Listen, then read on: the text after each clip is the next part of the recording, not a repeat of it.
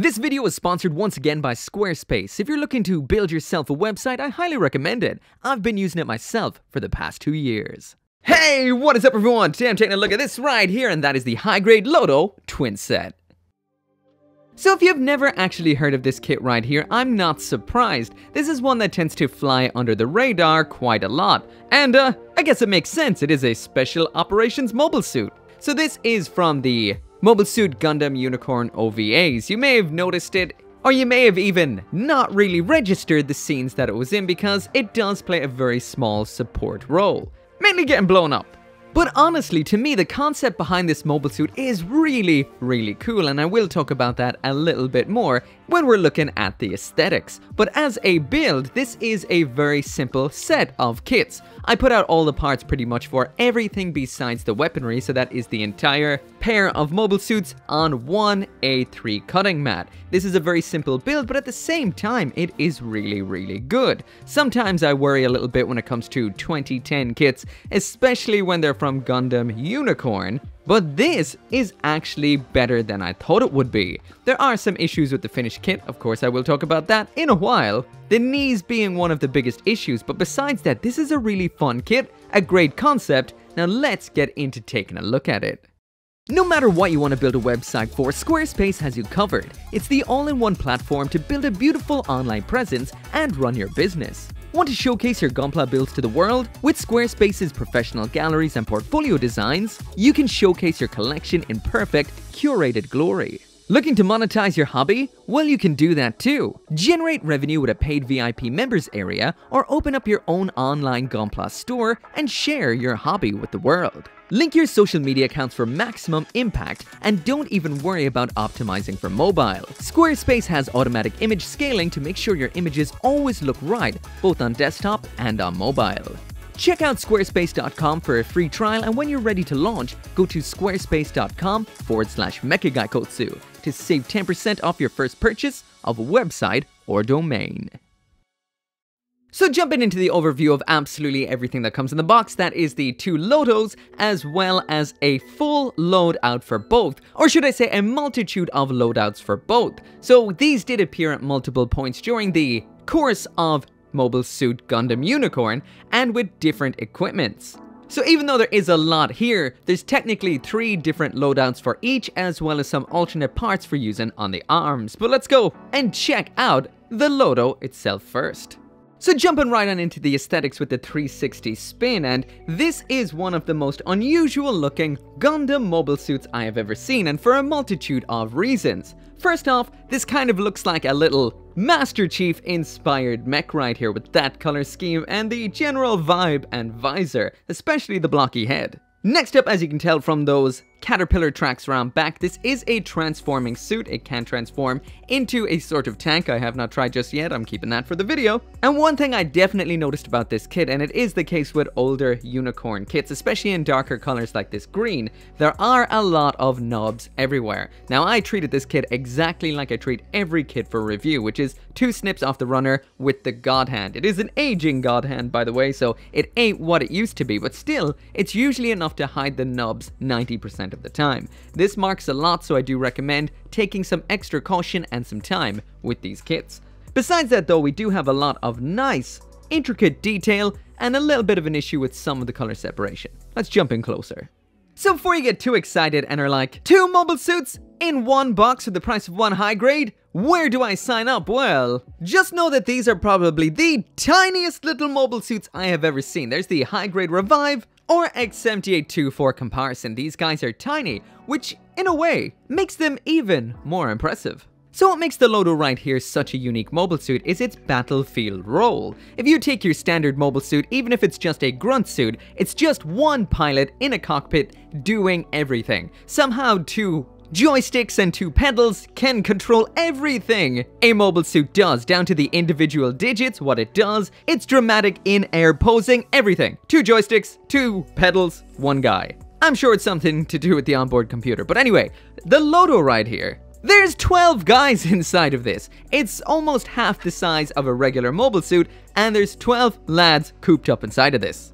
3 to 4 guys are the main crew on board this particular mobile suit. One is the actual pilot of the thing. There's a communications officer in the upper torso and a vehicle commander in the lower torso. And also according to the wiki right here, when required, an additional crew member can be seated in the pelvis for mission-specific assistance and tasks. Besides that, round on the back here in this massive compartment, this seats an additional 8 crew members. So that is the special operations aspect of this. If you need to get some special operatives into the battlefield to do whatever they need to do, then this works as an armored troop carrier. A bipedal one, or a tank. How cool is that? I mean, when it comes to the actual Gundam lore, this doesn't really play that big of a role. Nothing huge, nothing really earth-shattering or anything like that, but if you thought of something like this in a real-world situation, it's an armored troop carrier, it's a bipedal weapons platform, and it also serves as a field headquarters and a mobile communications vehicle because of all of the sensors and communication devices in it. This thing is crazy! And then it just gets skewered by Kshatriya. So it's safe to say I do love the Loto. It's such a well thought out mobile suit that has so much going on in such a tiny little package. So when it comes to the looks and the color accuracy, this thing looks fantastic, and the color accuracy, considering how diminutive this is, it really is quite impressive. We've got the khaki green plastic, we've got the military beige, and we've got gray. The only thing this is really missing is some whites. If you check out the stickers right here, we did get stickers for the visor, the head camera, but we are lacking some white sections for on the rest of the torso. But besides that, this is incredible. So now moving back to that layout of accessories, and here's everything that comes in the box, so let's try them all out one by one. So this is a transformable kit, and because there's 2 in the box, I can show you both the mobile suit mode and the tank mode at the same time, which is pretty rad. So you've probably noticed by now, but the Loto right here does not have your standard mobile suit style hands. We've got a missile pod in the end of both. So if you want to rain hell on your enemies with these particular missile pods, well, first off, you do have to swap some parts. There's no opening compartment, and Bandai didn't make this too easy to do. There's nothing really to catch onto, so you kind of have to stick something in there in order to dislodge them, or make your decision permanently at the beginning sometime. But there we go, there they are attached. These are not fully color accurate, but they are nicely sculpted.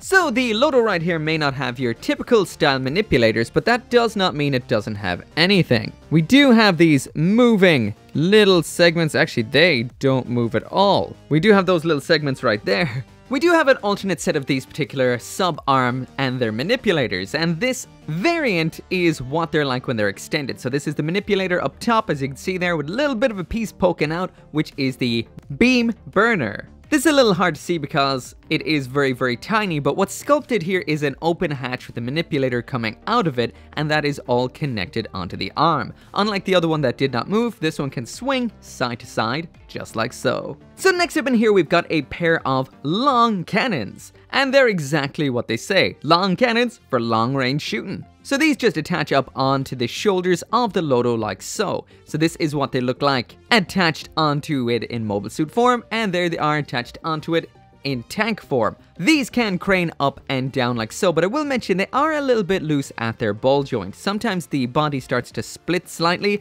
and that makes them extremely floppy. So the balls on this might need to be thickened ever so slightly to make them work perfectly. But besides that, looking good, and once again there they are on the tank. So next up in here, we've got the Mega Machine Cannon. Now these are used in ones, but there's nothing stopping you in here from using both on the one mobile suit. These work in pretty much the exact same way, and for all intents and purposes, they are designed the same as the cannons. They can crane up and down, stick into the exact same slot, suffer a little bit from the same floppy droppiness if you don't tighten them up a little bit. And honestly, these look pretty cool. A big old Gatling machine cannon. What more can you ask for? This is big, fairly heavy, and can throw off the balance in mobile suit mode, but it's cool.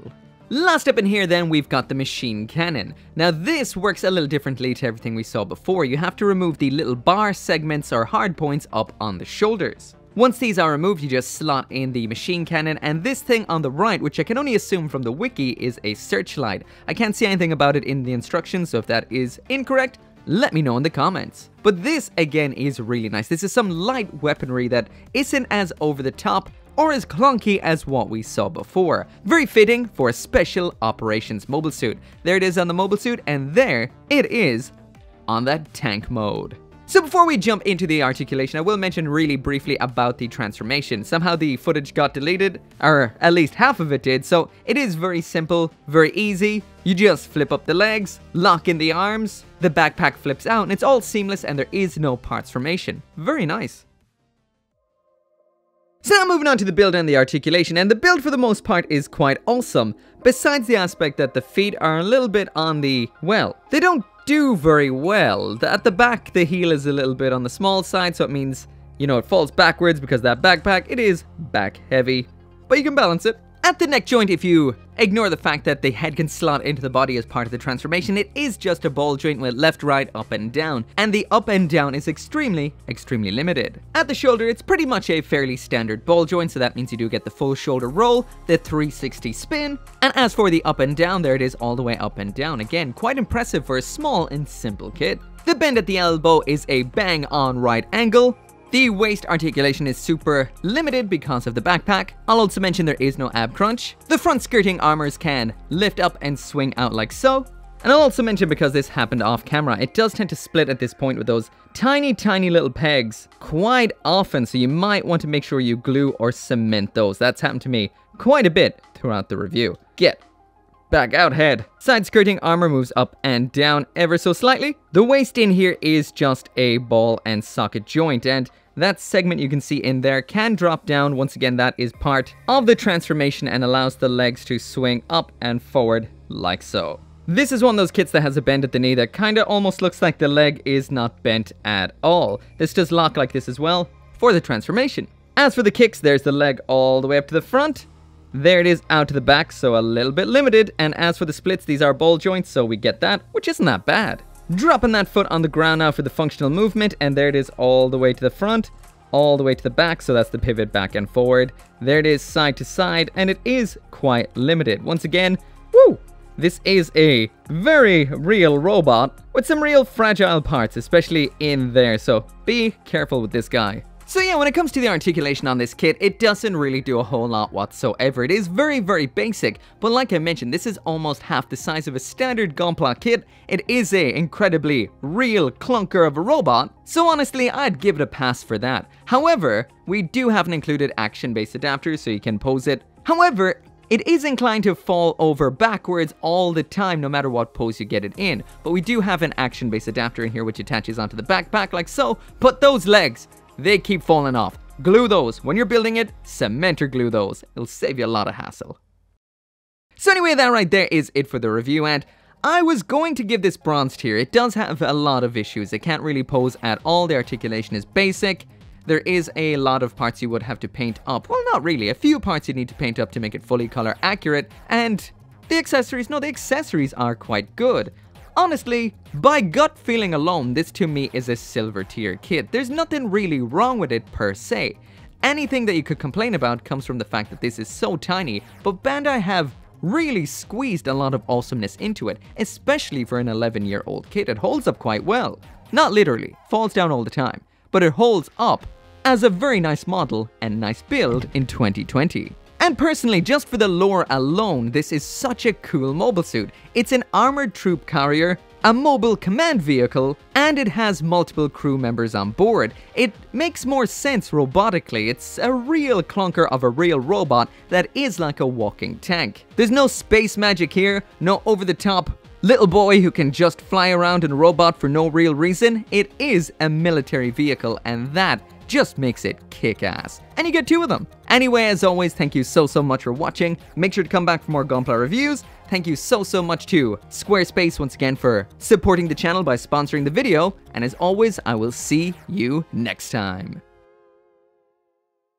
As always, this video right here would not have been possible without each and every one of you guys who watches my videos, including those of you who help out on the channel memberships and over on Patreon, including Craig Jerry, Van Fawn, Sean T, Mr. Winter, Lauren C. Hack, Joseph Kuklock, Global Frequency Studios, Forsetti, Caleb Engelhart, and Bakito Official.